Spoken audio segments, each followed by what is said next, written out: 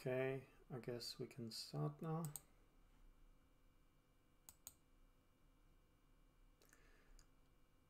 Welcome everyone to the session happening tonight, today morning, whatever time it is on your part, in your part of the globe.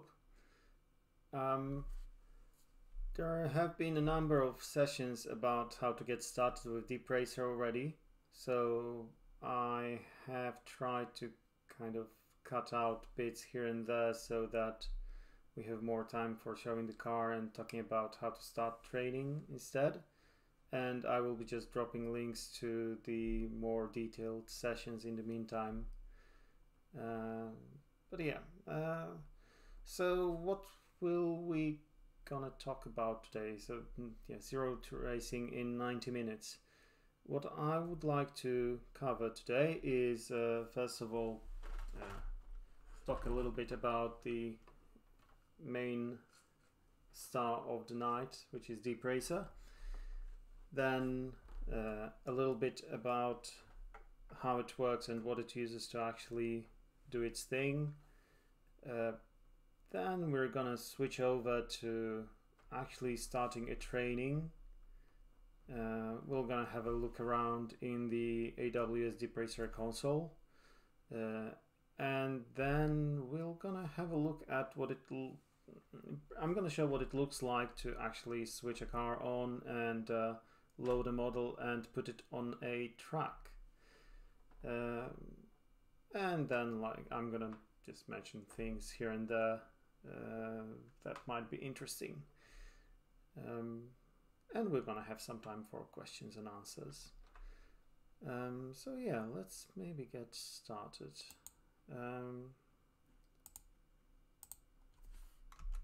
Right, so yeah, let's start with who I am. My name is Tomasz Ptak and I'm a lead developer at OpenMarket. OpenMarket is a company that enables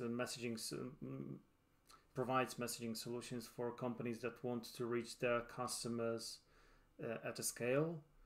And it provides a number of features like SMS, MMS, or RCS.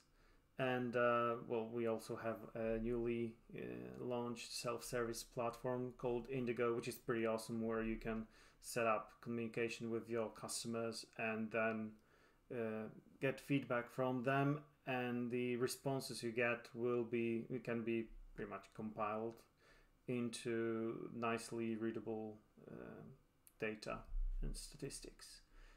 I'm also an AWS hero, machine learning hero, and I'm the one of the leaders of the AWS DeepRacer Community, the finalist of AWS DeepRacer League in 2019 and in 2020. Yeah, it's happening virtually. Just a thought I had right today that probably around this time of the year I would be stocking up on some lip balm, vitamins and all the other things you need to survive a week in extreme hours in Vegas. But yeah, not happening this year. And I like baking bread and I like writing things, so yeah, I do blog as well. Right, so let's have a look at the car. You can see the Evo on the screen right now. I've got the DeepRacer Classic, or Cyclops, as I like to call it, over here. What is it? It's a 1/18th scale car, which has an Ubuntu computer on board.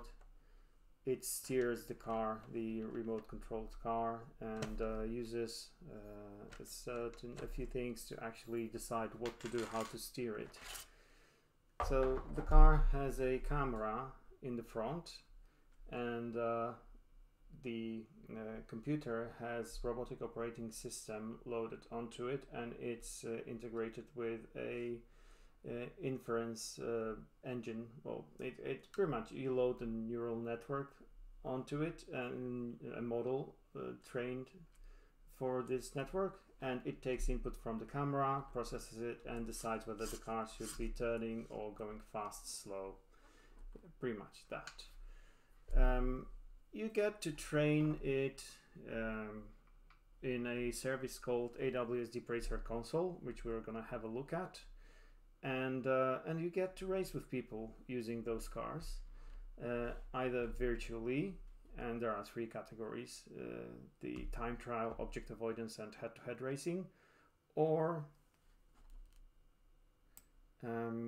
you can race physically. Well, this is limited right now, but there are options to do it, and I will also mention this today.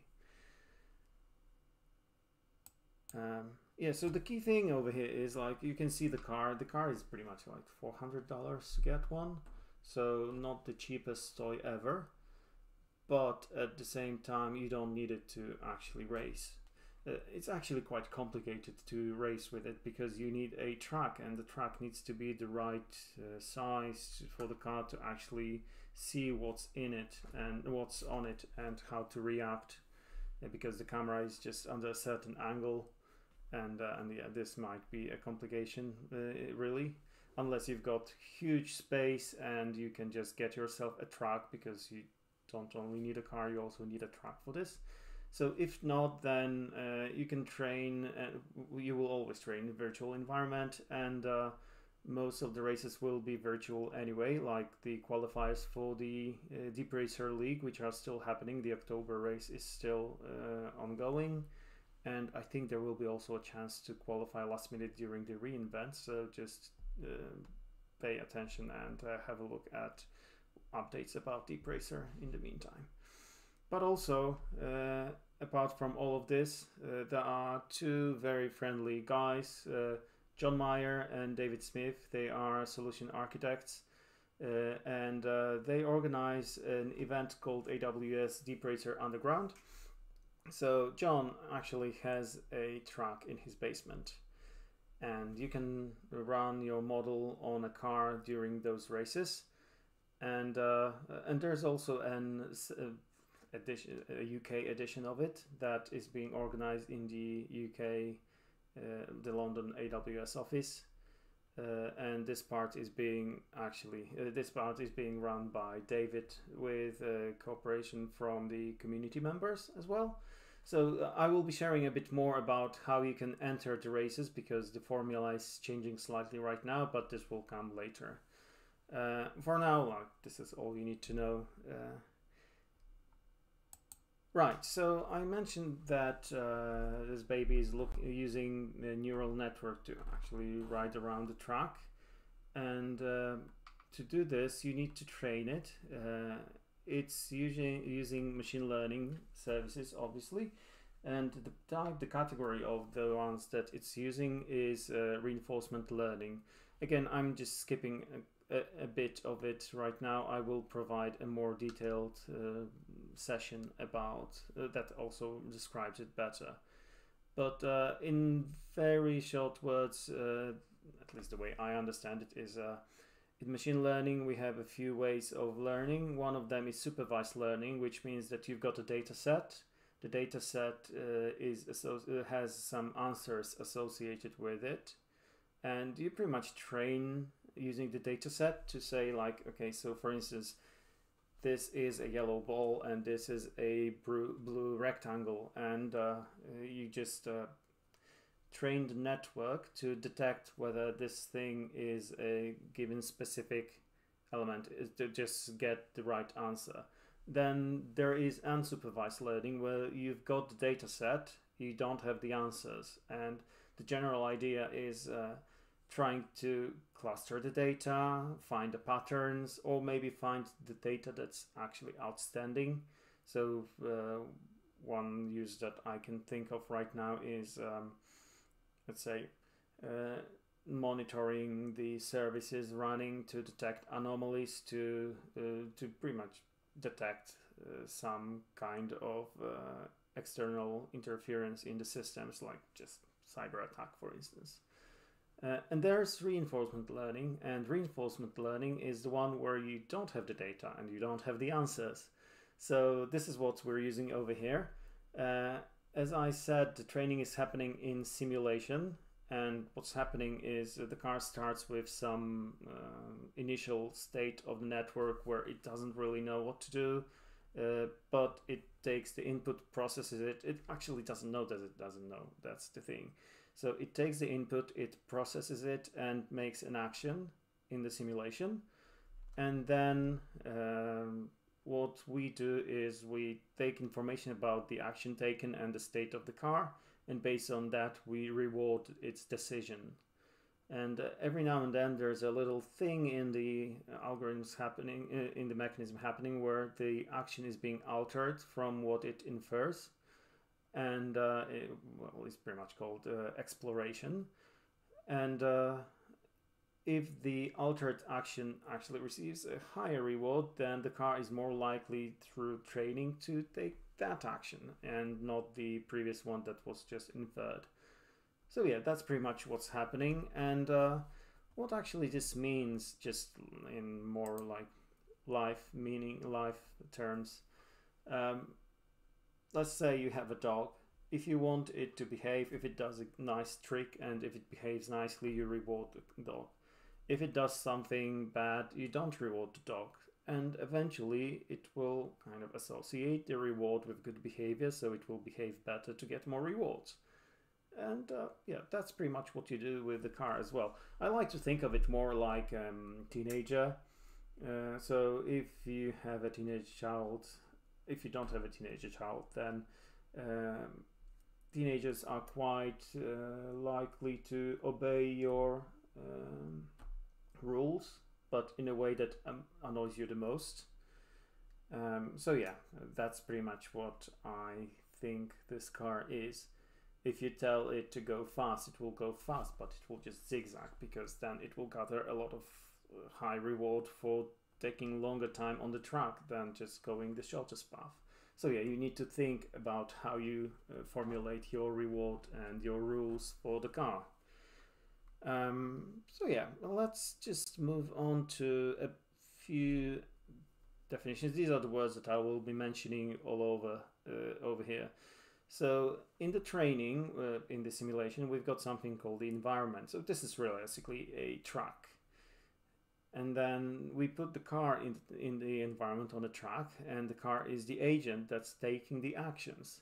Actions come from a defined set of action spaces, which are combinations of the speed and turning, and it's just a list of those, and kind of the car tries to guess which one is the best in a given situation, and you try to guide it towards choosing the best ones by rewarding it appropriately. Then when you start the training is happening in iterations. Each iteration is a number of episodes, which is each episode is an attempt to get around the track. So the car gathers the experiences, it gathers the data because it hasn't got it, as I've mentioned, by just trying subsequent episodes. And those experiences, together with the reward and what the car used as an input to actually infer this, they are being stored as, let's say, experiences, or the data set that's being used at the end of the iteration to retrain the network. And then the training generates a new model, as we call it, which is kind of the state, all the parameters in the network that are being then used to infer actions going forward.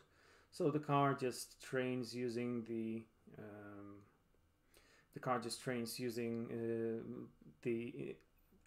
experiences and improves the model. And the new version of the model is being used for the next iteration. Yeah, so now rewarding, because I kind of skipped this part. So as I said, the car, actually I had a picture about this. So the car is kind of dumb, you know. Let me just move it over here.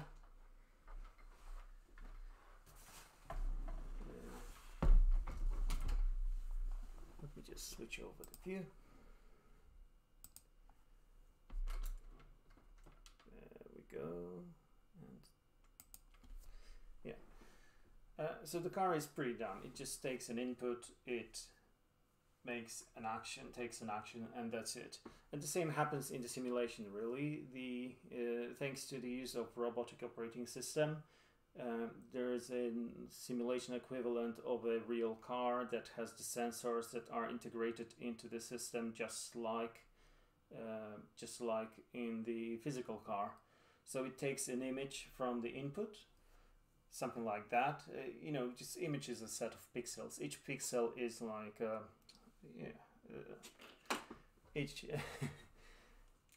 each pixel is a set of 3 colors, really: red, green, and blue. And the minimum values of those are 0, like the amount of color in the pixel, and the maximum value is like 255. So you've got the image in the colors. If you change it into grayscale, then each pixel is just a number from 0 to 255, where 0 is black and 255 is white. So that's what's happening on the car. And then each pixel then is a number, and all of those numbers are the input to inference engine. Then this is being put through the convolutional neural network, which is a special type of the network, and I'm going to try to explain it in a bit. And the outcome from this is kind of a likelihood of taking each action, and the one that is more likely to be taken is being taken, just like that. So the way I understand the convolutional neural networks is instead of just looking at those images as a bunch of pictures, it's being processed like into certain, let's say, frames like this. Let's look at this, then that, then that, then that. It's like just using shifted sections of the image like this. And then gradually during computing, it just reduces those sections into parts. It tries to extract the ones that matter the most, and if it actually grabs those that identifies those that matter the most, and hopefully on the track it will be the border lines and the center line and the surface of the road, and everything around is something that it should kind of avoid. So if we manage to train it properly, it will kind of extract the features, and that's what the convolutional network does. It extracts features from the input, and this is being used to do more precise decisions on what action to take. And each action is like a speed and turning, and yeah, that's pretty much what's happening in the car.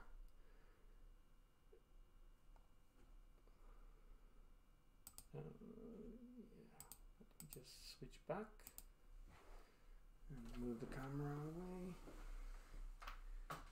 Yeah, I only have one camera, so there will be a bit of moving back and forth over here.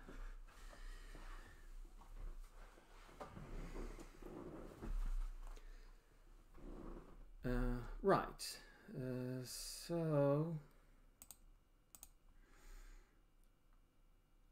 I will stop at this. I will not get into more detail. You can find more detail in the resources that I will now provide, which are a one-on-one session from the London meetup and a session for Peru user group about racing tips and tricks. So I'm just pasting this in the chat right now. Actually, I think I've just done it wrong. Let me try once again. Yeah. Now it should work. Brilliant. So enough of talking, time to do some showing. So we're going to train a first model right now. I will go through this rather quickly the first time, and then we'll go back to kind of explain what's happening over there. So yeah, this is the console. It has a few sections. You've got the racing section. Oh, sorry, I'm not sharing it. Let me switch over.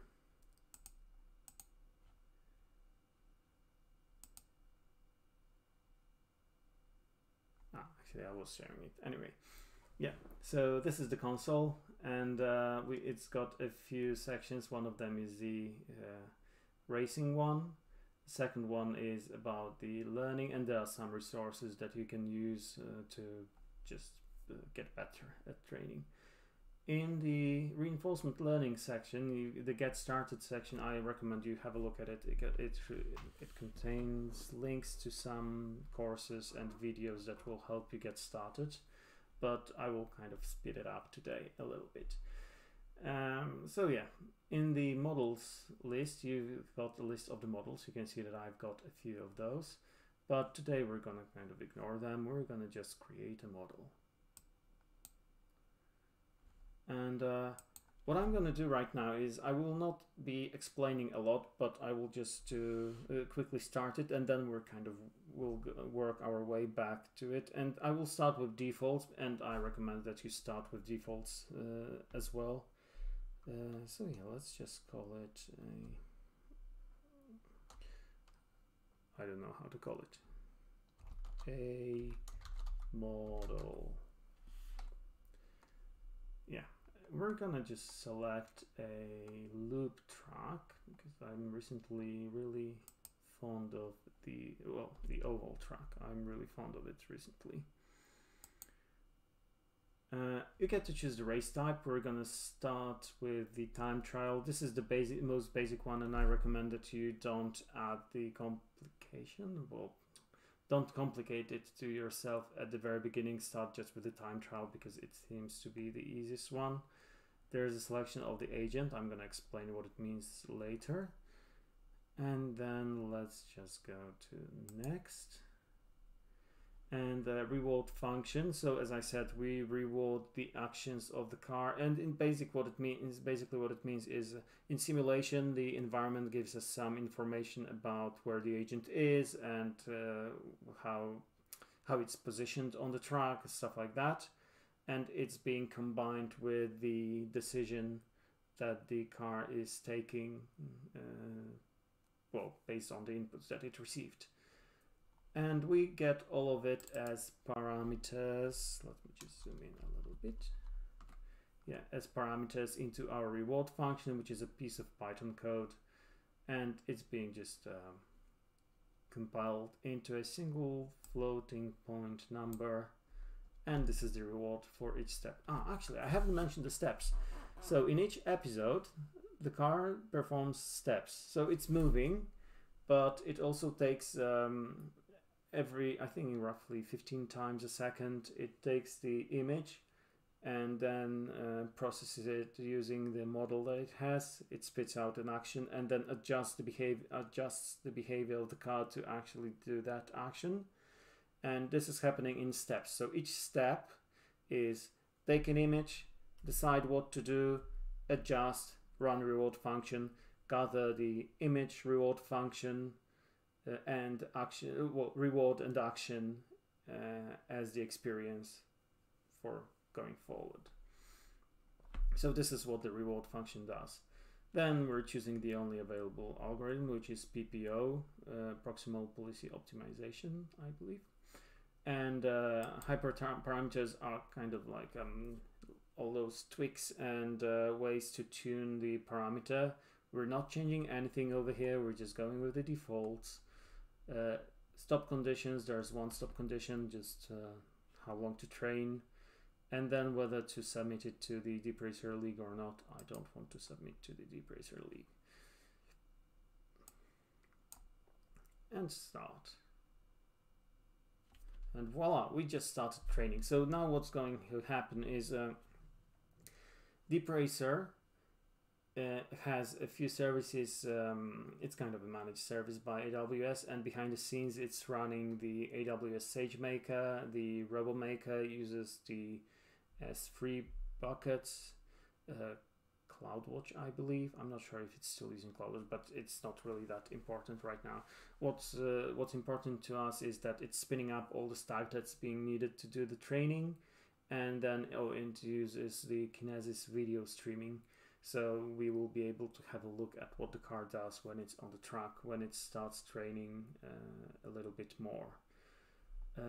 So yeah, we've just started it. It will take a little bit, and that's why I'm not going to stand here and look at it. Instead, we're going to go to the model again, and actually we're going to go to the garage first, because you could see that I actually chose an agent that I want to use in the training.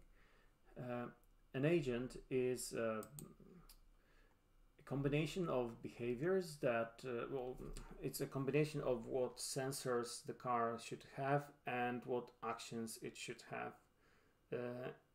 In the past, it also included the neural network topology, so it's still listed over here as 3-layer convolutional neural network. Quite a mouthful. It used to have also a 5-layer one. It got removed reasonably recently because I think there weren't really, we haven't seen any particular benefits from using a larger network apart from the fact that it took forever to train the car. So yeah, it's not here anymore. So yeah, let's just create a car. This will show you what you can do. So as I said, you can choose between a camera or a stereo camera, because there's another car. I'm just going to grab it and bring it. There you go. There's another car that can have 2 webcams in front, cameras in front, and it has a LiDAR on top. This is called DeepRacer Evo, and yeah, it can do a little bit more. It's used for the more advanced training racing, so like the objects avoidance, because the input from the cameras is being well, it can give you, yeah, Evo. Yeah, the input from the camera can well, is being converted into the depth image. I'm not going to get into the details at the moment. And it also has a LiDAR, as you can see over here. You can just add it. So first of all, you choose the sensors. Then you get to choose the action space. The console is rather limited on what you can do over here, at least initially, because it just provides you with a equally spaced set of action choices. You can have either 3, 5, or 7 steering angles options. So it's like a number to the left, a number to the right, and the central one, which is, that's why it's always an odd number. And then you get to choose the maximum turning angle, and also there's a maximum speed and speed granularity, which is 1, 2, or 3. You get to choose the maximum speed between 0.1 and 4. I believe that the meaning of this has been changing in the past, so like in 2019 we could set the speed to even like 12 meters per second, and then in 2020 it meant like 3 times more. So if you've set it to 12, you would never ever complete, you weren't able even to do this. That's when it got reduced to between 0.1 and 4 over here. The general idea is that it's been adjusted to be more realistic in simulation. And then when you select what types of granularity you want and what speed you want, you get the number of actions that are. And that's pretty much the list that I've shown you on the whiteboard. So you've got the actions that are combinations of the steering and speed. I never remember whether minus, I think minus is left and plus is right, but I never remember, and it doesn't really matter when you've got a symmetrical action space. And then you get to choose the most important bits, which is the name, an agent, because I can't think of anything better, and the color of the shell. And obviously we choose red because red cars are the fastest. So that's pretty much what you do to set up the car, decide on the action space, and decide on the it looks and the sensors that it's using. And then based on what you set over here, when you start training, you can choose which car you want to use. And you can actually use a stereo camera car for time trial as well. It's not blocked, even a LiDAR one. And quite often I start training on the time trial type, not the object avoidance or the head-to-head racing, because it's easier to first train the car to stay on track and kind of behave on the track a little bit, and then when it starts doing the right things, add the complication of saying like, listen, here's a box, you need to get around this. So yeah, that's the garage. And once we've got this, since we've got this described, let's go back to the models and let's see what's going on in our training. Has it already started or not yet? It's still loading. Yeah, it's still initializing, so you can see in the video it says initializing. It gives us an information on what's happening over here, and then when it will be ready, the car will just start going and probably just exiting the track all the time. Yeah, to the right this time. Yeah, and what's happening over here is you can see that the car is going and then stopping and starting over. So each start over is another episode in the training session that you can see over here. And then each time it's going, it's just executing the step-by-step, taking image, deciding what to do, and then adding a little bit of what we call entropy, which is just altering the behavior from the one that got inferred in hope to find a better behavior. Initially, you won't see the difference because all of the actions seem kind of random, but you will really hope to see that if it turns that it already learns, but it doesn't work this way, at least not initially. And later on, you will see that the car just goes around the track and mostly does what you would like it to do, but every now and then it will just do something silly. And this is kind of like, I'm gonna try altering this. Maybe this will work, maybe it will not work. We'll see, we'll learn from this. So that's what the car is doing. And when it stops the training session, SageMaker starts training the model, improving it based on what it's learned. And what we get is the evaluating phase.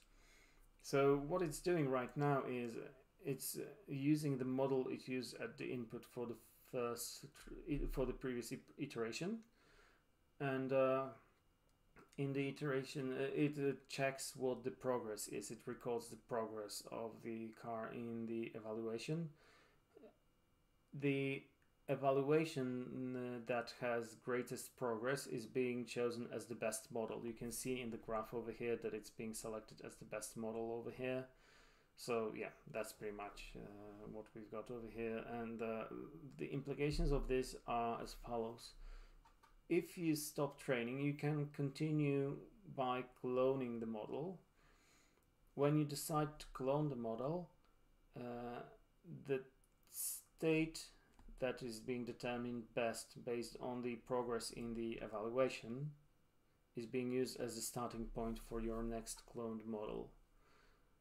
Also, if you're racing, if you want to submit the model, the one that's being determined as the best one is being used for racing submissions as well.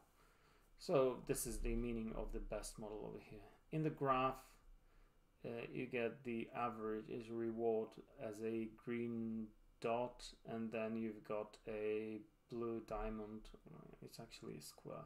Anyway. So yeah, this is the average percentage of completion during the training, and the red square is the average completion in the evaluation. At the beginning it's pretty much random really, so yeah, that's what you've got over here. We've got the stop condition. The logs are not available yet, only until, at least not until we finish training, and we've got some information about our trading session, so like what reward function we've got, so we can see it over here, and then you will see the action space. I actually went with the original DeepRacer, which is the agent that's in your console the first time you start using it, and it's pretty handy. You could see that it took me 2 minutes, 3 minutes to start up the training session, so that's what you get when you start quickly. And yeah, you've got the information about what the algorithm is being used, and what hyperparameters are being set for it. Again, the hyperparameters are being more described in the sessions that I've already provided to you, but I normally look at few of those. So the gradient, batch this and batch size is kind of an amount of experiences that are being taken into a single training. The entropy is about how random the actions become, like how much we explore. We can boost it a little bit. If we overdo it, then the car will just fail miserably. The discount factor is kind of the car when it goes, the agent when it goes, it really has two neural networks over there. And one of them is deciding what the action should be, and the other one is trying to predict the best outcomes, the best actions going forward, or what the reward would be, and just kind of to criticize what the one that just infers the action does. And discount factor is a parameter that says how far ahead we're looking. The closer to 1, the further we're doing. If it's 1, it's kind of treating each next experience as the same value of it, and then if it's like 0.999, then it gradually just decreases, but slowly. And I think the documentation suggests that 0.999 means looking 1,000 steps ahead, and on such an oval track, I don't think you will get more than 140 episodes in the single steps in a single episode, but it still will like kind of look at the further points with a lower value. And then 0.9 would mean 10 steps ahead. Loss type is kind of the ability to forget. So when the car is training, there are two ways to set it, with the Huber function and the least square. I don't remember, sorry. But yeah, it's pretty much just one of them means that the car is more eager to forget what it knew before, to just adjust to the future actions, the ones that are determined best right now. And the learning rate is kind of how much of the knowledge we accept, or how reserved we are about the knowledge that we gathered in the experiences. This is I don't recommend using higher values pretty much, and I recommend going to lower values quite quickly. And then this means that there are 20 episodes in the iteration before the training, and the number of epochs means how many kind of retraining cycles are happening when SageMaker improves the model, because it kind of does it multiple times. Yeah, so that. And we can see the car is going, the graph is changing slightly, so we got higher reward, but not so higher progress, average progress over here. But yeah, let's go back over here and have a quick look at the reward function. I'm just gonna open a new training, and just want to go to the next. Let me actually progress without providing a name. Probably not. So yeah, a lot of scrolling because there's a lot of tracks already.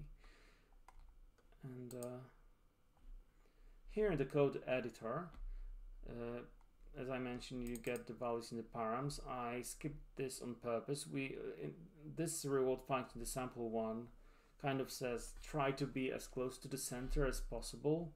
It takes two of the inputs. One is the track width, and the second one is how distance from the center. And it says it splits the track into sections of a certain distance, and if the car is in a given section, it will receive either 1 point, half a point, or 0.1, or if it's even further than half the width, then it's quite likely off track, so it gets really low reward.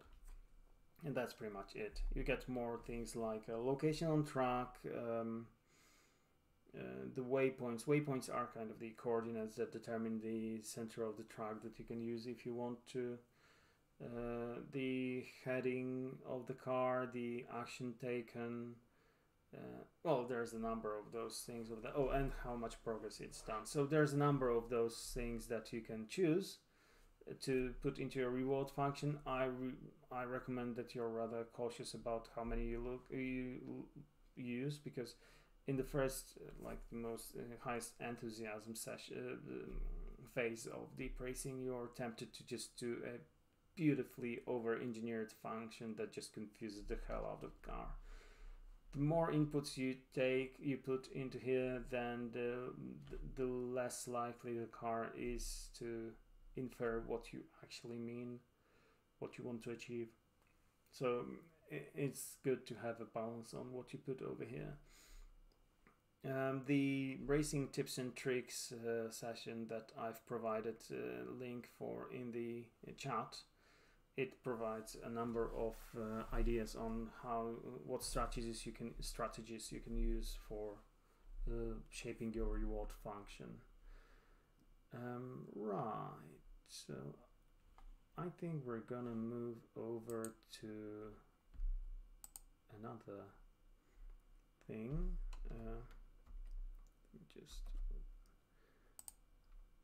Okay, we've covered the garage. We haven't covered the community races. So it will take 1 hour. We're not going to wait for this training to complete.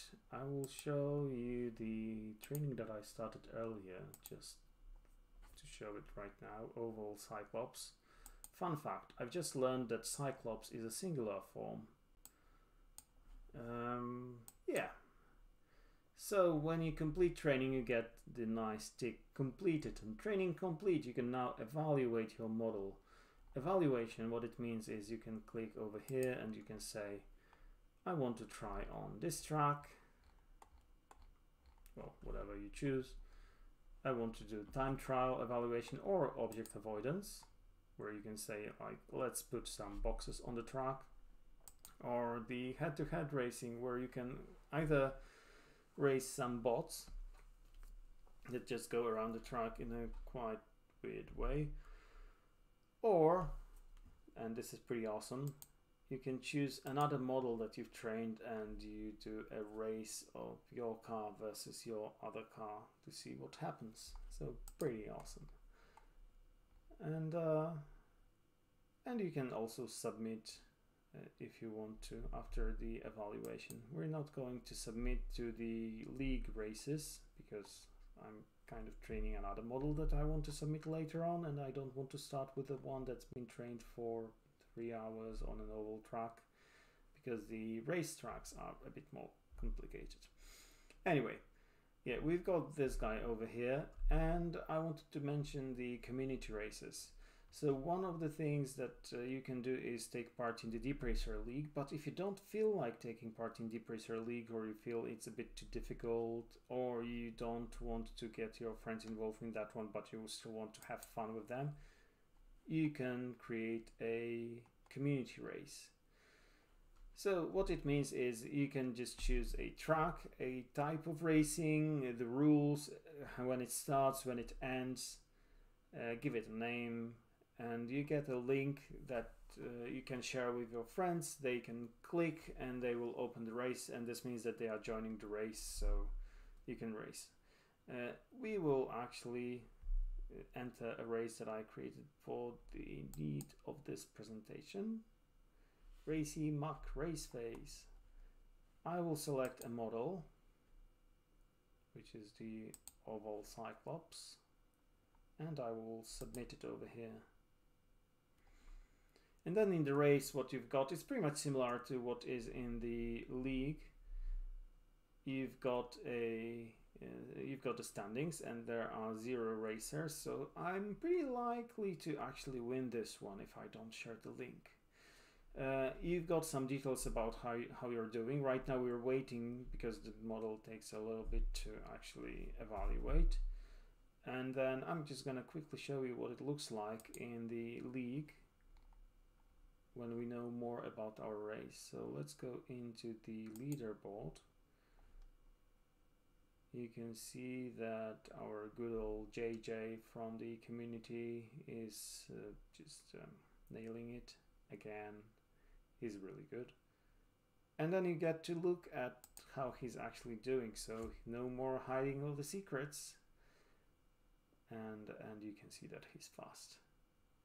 And the line is really nice as well. And the car just keeps going really fast. It needs to complete 3 laps, so that's what's gonna happen right now. What happens if you get off track? You get a penalty. And before it was slightly different in community races. Right now you also get the penalty in community races, so pretty nice. But you also get to choose what determines the best racer. So you can choose the best lap, or you can choose the average lap, which means that you want to kind of have then rather stable but also still fast car. Also you can say what your requirement is on how many laps should be completed. So you can see JJ completed in 54 seconds. I'm not able, well, I'm actually completing my single lap in around that time right now in the training, so I've still got some training to do. But yeah, it's gonna be fun. Anyway, so yeah, this is what the training looks like. Let's go back to community races. Maybe we've got the results. No, we haven't got the results just yet.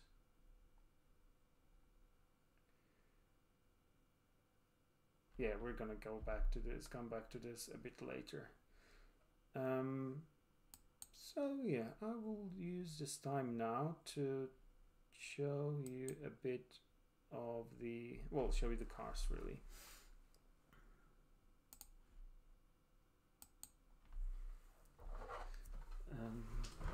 Let's move the camera a little bit.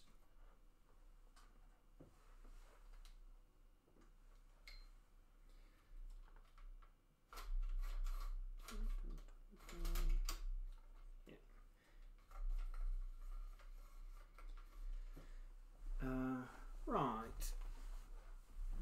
Just move the thing a bit away from him.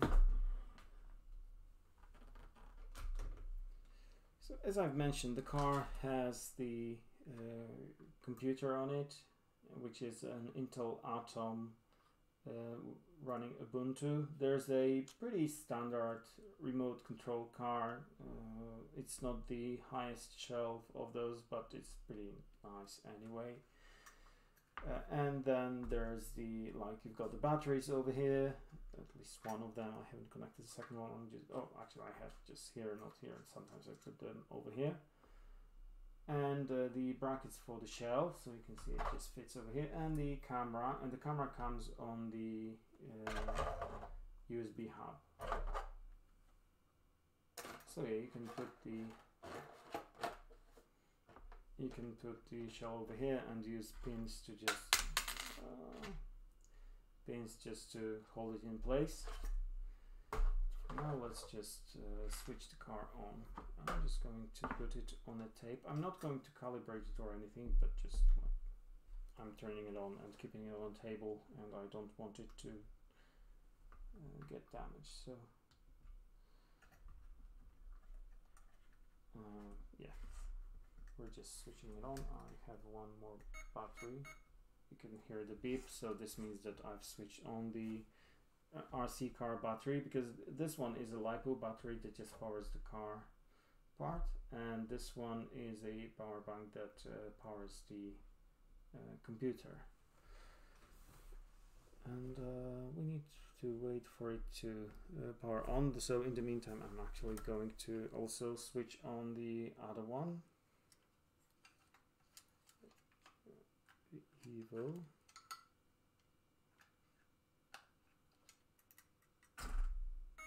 You can see it's getting ready. Come on. Yeah, there we go. And for Evo, you can see that there's a bit that's, I hope you can see it, that that's rotating here on the top. This is the LiDAR. What it does is pretty much has a sensor and it emits light. I think it's laser, so that it kind of hits a beam all around, and the sensor just receives it back, and based on that it builds a topology of what's happening around it. I'm actually not sure whether it's using this exactly, or is it using like zones when it trains the model. When you show it in the well, it has like a web dashboard that you connect to. It shows it as zones, and I'm going to show it in a bit how it works and how it highlights that there's an object here or there. And obviously it's got two cameras, and the LiDAR is connected in the middle over here.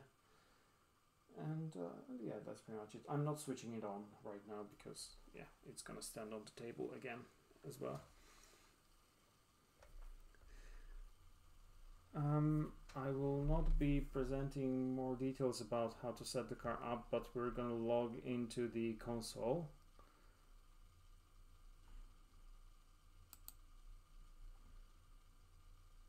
So let's just refresh it to over here. I hope they haven't changed the IPs. This one hasn't been started up just yet, I think. Yeah, there we go. Okay, spoiler alert. We've got a truck today.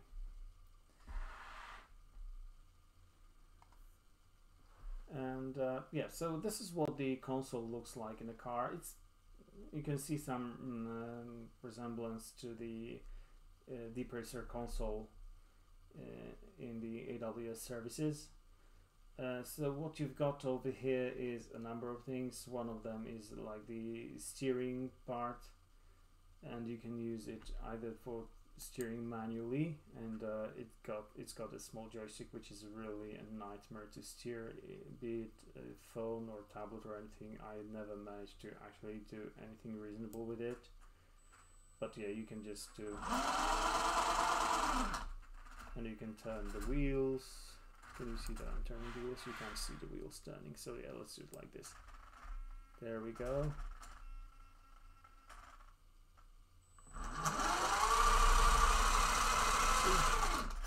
So yeah, it's riding all right.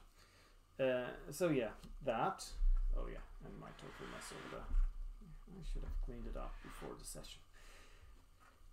And there's an autonomous mode which loads models that we've got over here, and when you load a model, you can just set how much speed you want. It's pretty much like a throttle on how much battery power you put into the wheels when it's rolling.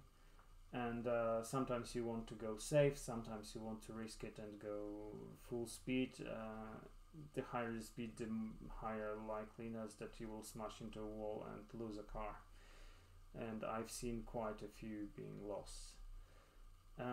You get to manage the models, so you've got the list of them over here. You get the to calibrate the car. The rules are that when you change the battery, you should calibrate it. I'm gonna violate the rules right now just to save you some time.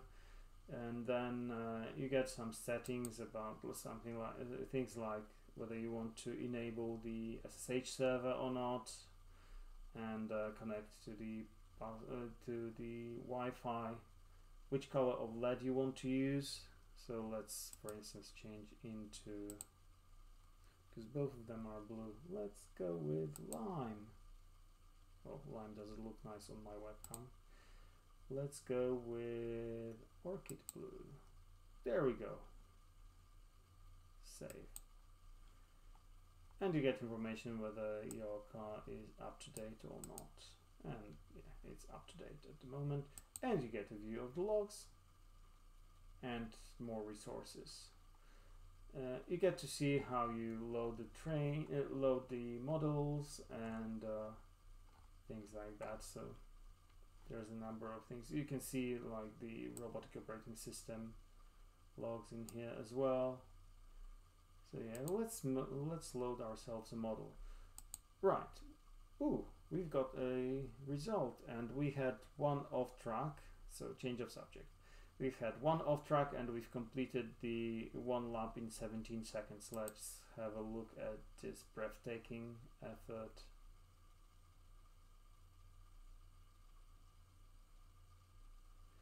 It's actually not as dumb as you think it is with the oval track. So what we've learned, I've actually seen cars being trained on the oval track, but despite there are only left turns, they have learned to turn right. And the reason for that is that if the car is zigzagging around the track, it will learn to just get away from the left line.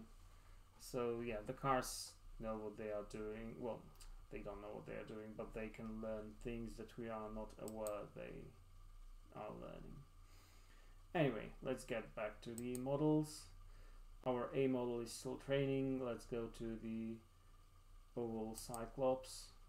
Let's go into actions, and we've got a clone that I've mentioned that we can use to continue training, delete if we want to get rid of this model, and download archive.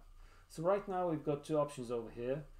The complete model is something that you can use to archive your model. Yeah, I haven't actually mentioned the cost. So 1 hour of training of DeepRacer costs $3.50, and there's some cost of storage, storing the models. I don't remember, it's reasonably low, but if you don't want to keep your models over here, and they will just you will get more and more, and you will gather a lot of them, you can download them using the complete model. And then you can use a utility that's provided over here as well to import them through an S3 bucket. Right now we care about the vehicle model, so let's just download that. Save. And let's go back to the models, upload model. Download, select, open, and now we need to wait for it to be uploaded. It says that it uploaded it. You can see that I've got quite a few models over here because I haven't been cleaning in a while. So let's see if we actually have this guy over here. Oh yeah, 4th page obviously. Oval Cyclops model. So here it is. Yeah, let's just put the car on the track for a moment and see what the car sees when it's on the track. So I'm just going to put the shell on. The shell isn't essential for racing, but it has some value. Even though it's reasonably thin, it's kind of also elastic, or it helps the car bounce back if it hits something.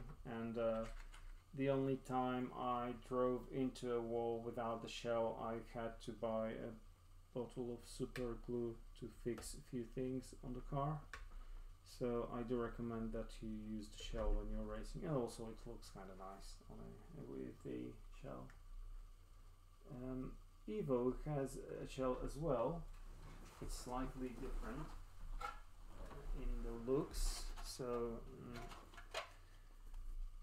let me just transition to a camera. So yeah, Evo's shell is slightly different. You can see that it has this nose over here. It kind of looks like a shark. Yeah, let's say it looks like a shark. It has a hole for LiDAR. Its eye is slightly wider to just fit 2 cameras in here, and it's slightly thinner. I think it feels to me slightly thinner than this one. And yeah, one thing, if you get an Evo extension pack or something like this, I recommend you don't remove the protective film from it. And the reason for that is that the protective film has a nice matte finish, and I don't really like the shiny finish. After removing it, I thought it was like, I didn't know what I was thinking when I was doing this. So yeah, just don't remove the film, and then it will be a nice matte finish. Yeah, let's put the car on the track.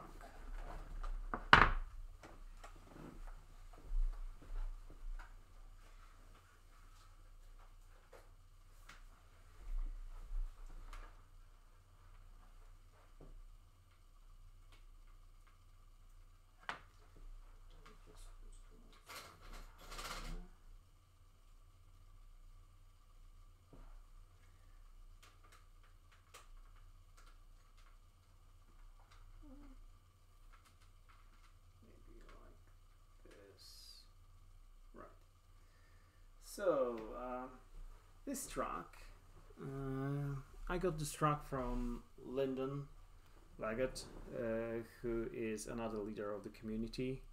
He's been preparing quite a few designs for those, and it's really lovely and it looks awesome, and there's a lot of wows and ooh and ah in the office when you set it up. I had to prepare the barriers myself using the PVC pipe and some really nice sheets that I had to just cut and reorganize, let's say. But yeah, it's small, and the consequence of it being small is that the turn is rather the turn is rather tight, and because of that, if the car approaches it in the wrong way, it will just lose sight of the road and will drive into the barrier in the middle of the turn. So yeah, what we can do right now is let's try actually driving in manual mode for a moment. As I said, it's not going to be pretty.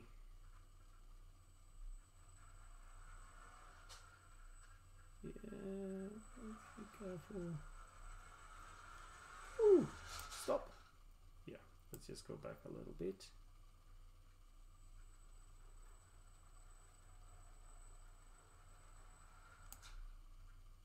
Looks good. And now let's just load the autonomous mode. This is the best I've done steering this car. As I said, the last time I actually tried, I had to glue things. Oval Cyclops, load model, and now we wait. So what's happening right now is the model is being loaded into the inference engine in the car, and then what will be happening, it will be just using this to decide on what to do on track.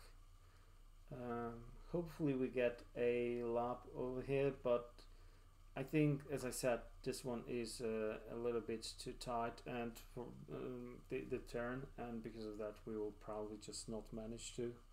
I've been failing miserably most of the attempts. I've actually worked out what I could do, and the car has springs in the front around the shock absorbers. I've removed the bits of plastic supporting those springs, so the car just goes down in the front, and this means that it sees more of the road on the turn and it's more likely to just go around. So we can try this on the Evo, because this is the one that I removed the springs from, and we'll see. Okay, we've got the model loaded. I'm gonna decrease the speed because I'm not sure what 50% really means over here, and I like this car.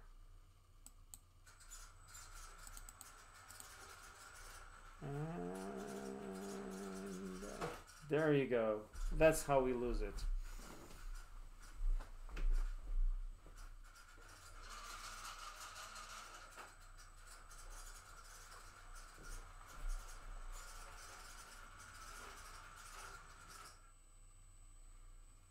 Yeah, it just loses track of the car in the middle. But what it does, I'm gonna just take the car for a moment to show you something that you can notice in the car. Yeah, I will just remove the shell and show you that. So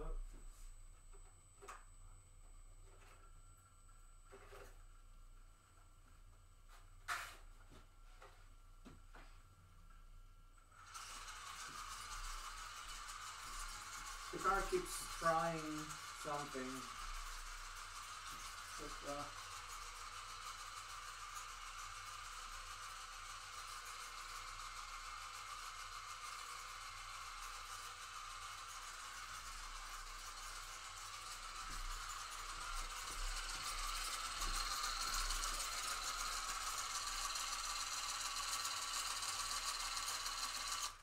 yeah, I'm not sure if you managed to see this, but the car, when you just put it next to the line, it tries to turn away from it, which is pretty awesome. This is pretty much what you're training it on for, to stay on the track and like to do its thing the best way it can.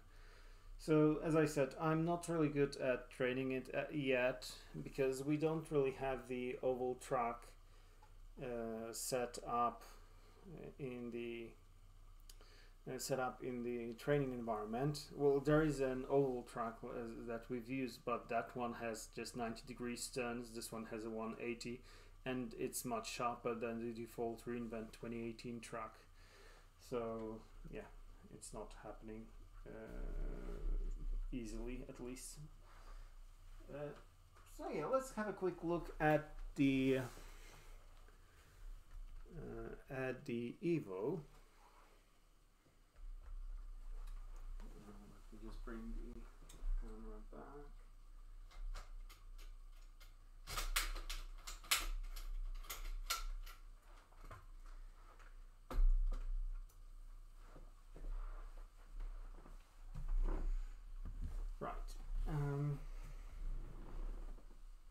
I will just switch over to the Evo. Okay, we lost vision. Let's try again. There we go. So as I've mentioned, Evo has 2 cameras, and only one of them is being seen. Something's not working for this car.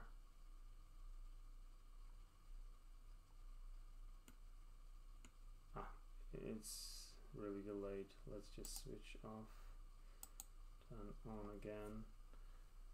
Let's see. I believe the right camera is the one that the left camera is the one that we see in the screen over here. It's not combining the image over here. And then there's a LiDAR. You can see I have a switch to enable it. Everything else about this console is the same as for the other car because it's using the same firmware. It's just based on what you attach to it. It enables different modes of working. If we enable LiDAR, what you can see is there are a few sections on the screen, like slightly lighter lines over here, and if there is something in the range of a given section, it lights up in slightly reddish color. So over here there's a camera stand. Now my hands are to the left, so you can see that it's turning slightly reddish, and I'm sitting behind. That's why you've got those 2 in slightly red as well. I'm just going to move back, and I'm gone. What you can use it for? Pretty much just for looking backwards. The front section doesn't light up at all. As you can see, it just uses cameras over there.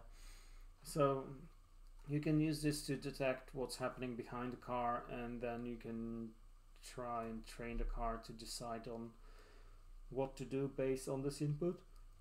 For instance, you can train it to just get in front of the opposing car to cause a collision, because according to rules, if the car collides with another one, the one that's behind is the one that's guilty, so that one gets a penalty. So yeah, that's pretty much what this looks like, what the car looks like. I will paste a, let me just switch back to the presentation, to the slides. So there's a link over here to a talk that I've done a week ago, so it's fairly fresh on the, let me just copy it. On the car. So I've pretty much done what we've done over here, but I've also covered the calibration and some tips and tricks and what comes in a box and stuff like that, what the batteries look like, etc. yada yada. So here's a link to this presentation for the AWS Peru user group. And back to the DeepRacer Underground. So I've mentioned initially that you can race your model on a real car, and the way it works is John and David, they are organizing underground DeepRacer events. The next one is happening next week, I believe. Let me just quickly check. Yeah, 20th of October. So the way it's going to work right now is John has a link for the community race, as I've mentioned. I've actually got it as well, so let me just share this one with together with John's YouTube channel.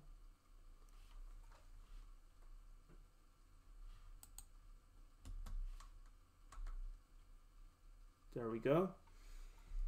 So the links that I've pasted in the chat right now is, first one goes to John's YouTube channel where he streams the races to get accompanied by David. And the second one is the link to join the community race. So the rules that John and David have written down right now are: there is a community race qualifier. You need to submit your model. The better you do, well, if you're in the top 5, you get to race live on the track, and the winner will get a prize. The track that you can see in the video is a slightly shrunk Reinvent 2018 track, so you can try to train using that one. And yeah, the tricks that are involved are, well, in the simulation, obviously, you will use the track that's being given for the virtual race, but on track, well, in John's basement, there are different lighting conditions, and a few tricks can be used to adjust to that that have been shared in the community before. So yeah, you might want to read a bit more about sim to real transfer, or transferring the experiences from simulation to reality, which is actually the tricky part when you train in simulation and then you try to get your car to do what you want to do. There are papers by the AWS DeepRacer scientists about this, and also there are some well, there are some documentation pages about this as well. Sorry, yeah. And I've mentioned the community, so join the community, please. Most of you probably are aware of it already because you're watching this stream in the community channel, but we also have a Slack channel that you can join, and let me just share the links with you. Yeah, so we've got the Slack channel where we are all available if you want to start, if you need some help, if you get stuck. We're there to help you. We'll be happy to help you. That's pretty much what we're doing all the time.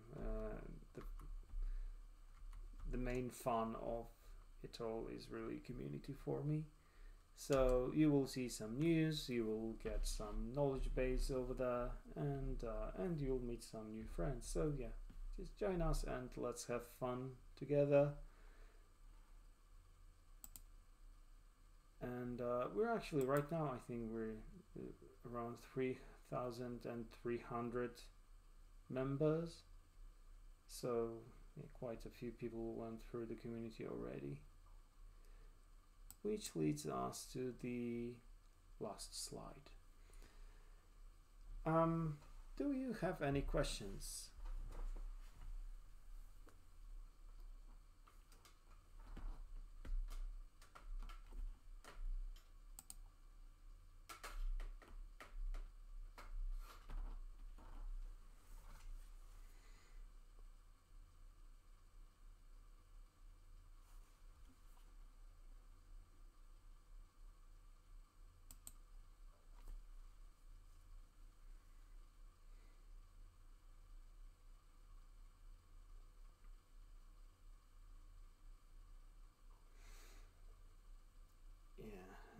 I can see that John wrote nice track, so yeah, thanks John. As I said, I got it thanks to Lyndon,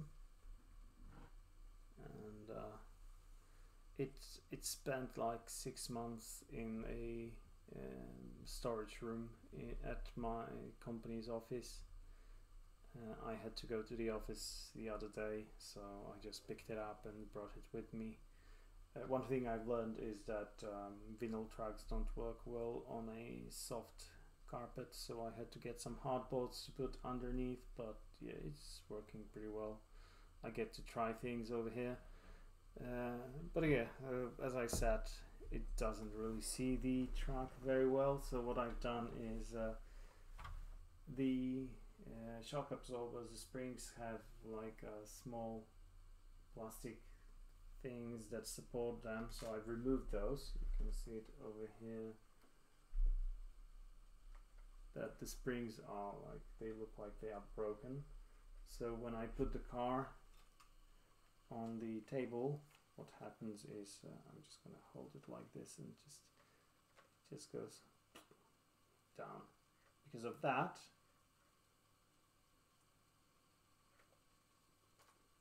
the car just sees the turn, and I've actually managed to get my first lap recently, but the model is poor, so it's still like it needs some more training. But yeah, I managed to get a lap with the car, and pretty fun experience. I haven't hacked the car before. Another solution to it would be like you can see the bracket has a fixed angle over here, and I know that it's kind of breaking the efficiency of the training, because this much is what you get in the simulation. But if you could just adjust it to have a different angle over here, this would also probably work. I don't need to see that much ahead, I really need to see a little bit closer.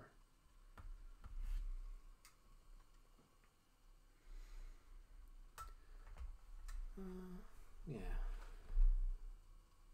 We've got 10 minutes left out of the 90 minutes, so yeah, if we don't have any questions, then you can claim 10 minutes of your lives back. And yeah, so thank you for joining, and I do invite you to join the community. Go and join John's race as well, try to qualify, and yeah. One more thing that I haven't really mentioned is that if you're new to this, while $3.50 an hour seems like a lot, there are ways to train cheaper, and the community is it's a group of people also developing solutions to train locally or still in the cloud, but just using a different stack. So yeah, do join us and have a look around, and we might give you something to just train even more and have more fun. And so yeah, thank you for your time, and enjoy your night. Bye.